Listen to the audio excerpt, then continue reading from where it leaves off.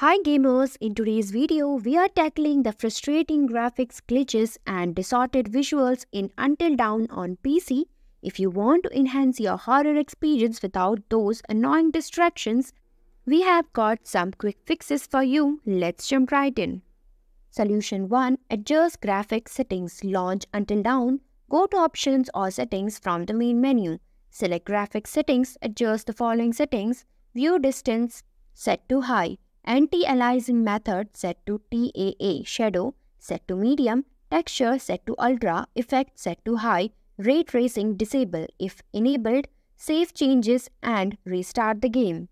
Solution 2. Check display settings. Right-click on the desktop and select display settings. Scroll down to the section labeled multiple displays. Ensure that your primary monitor is set as main display. If not, select the correct monitor and check Make this my main display.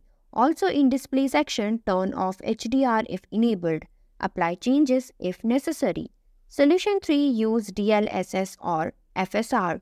Launch Until Dawn. Go to Options or Settings, then go to Graphics Settings. Look for options labeled DLSS for NVIDIA or FSR for AMD.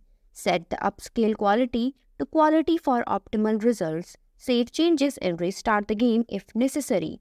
Solution 4. Update drivers and Windows for NVIDIA GPUs.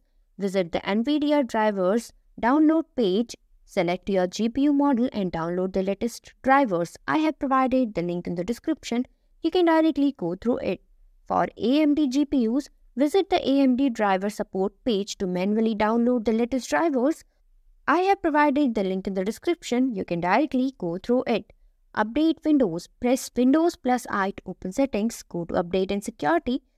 Click on Check for updates. Solution 5. Disable full screen optimization.